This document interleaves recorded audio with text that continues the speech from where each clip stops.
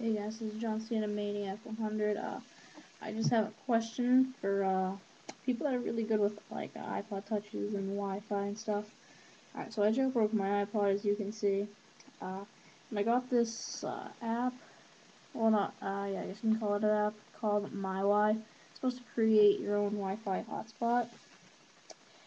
Wait a second, let me click on it. Alright, yeah. So it opens like this. Alright, so you get to name your network. My brother did that. Alright, yeah, we'll just keep it that way. Alright, yeah. That was all, this, watch. I'll put, the Wi-Fi tethering on. Wait a second. Let me turn it on for you. Alright, yeah, so it's on right now. I'll let it focus. Yeah, so it's loading, as you can see. Wait a sec. No, I don't want that.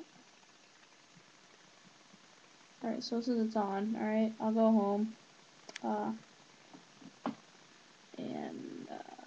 way. Sorry guys. And I will go to my settings. Alright, yeah, and it says I'm connected right there. My network name, John Cena.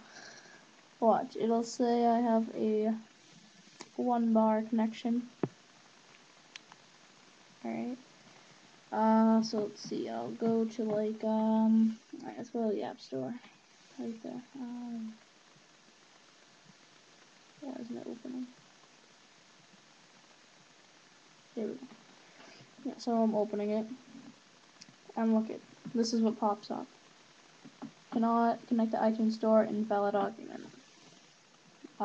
This is what I'm having trouble with. I don't, if you have a way to fix it or something, I don't even know what the 3G is, whatever. I don't know what that is.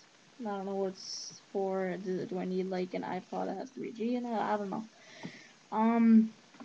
Well, if you have any information, you could help me with this, I'd really appreciate it. So, like, leave a comment, in the comment section below if you know, or you can post a video response. Alright, comment, rate, and subscribe.